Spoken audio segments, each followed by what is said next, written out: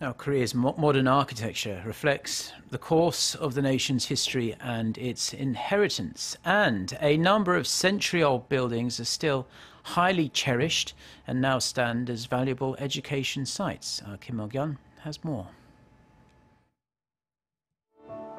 Numerous buildings that were built during the period of Japanese colonial rule have been well preserved in Korea. The Dapdong Catholic Church, located in the metropolitan city of Incheon, stands as the first cathedral in the northwestern port city. The external walls of the building, made with a mixture of red brick and granite, reflect the typical architecture during the Middle Ages. The Dapdong Church, which was first built in 1937, is relatively well preserved. Because of the building's beauty and sturdiness, we designated it a historic site.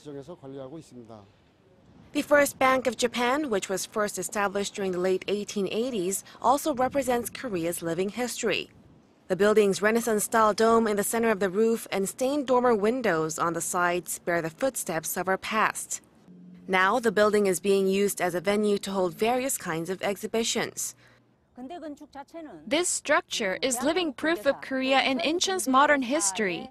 It is now an educational venue that shows us how it was 130 years ago. There are more than 20 such old buildings just along Korea's port city of Incheon.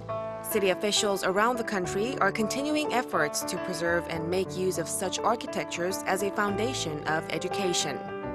Mok-yeon, Arirang News.